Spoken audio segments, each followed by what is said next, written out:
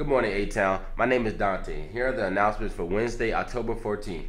Students that are in the African American Scholar Alliance and Young Men with Great Minds will be going to UVA on Friday, October 16th, and will be leaving promptly at 9 a.m. We will be meeting in the lobby by the main office that morning. Please dress in professional business attire. German students, German club members, and German Honor Society members, please bring in your bags of candy and empty shoe boxes for our German guests to room 121 today during chat.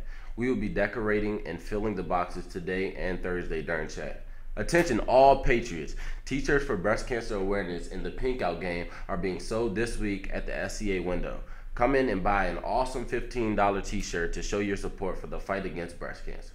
Hey Patriots, we would love to see you out at the play for the Cure Field Hockey Tournament this Friday, October 16th. Help us reach our goal of 10,000 and watch Mr. Thomas get a pink mohawk to support breast cancer research. Come cheer on our teams playing in the tournament. You can buy a t-shirt during chat for $10. Any ninth graders who would like to serve on the County Student Council, pick up an application from Guidance. It must be returned by Monday.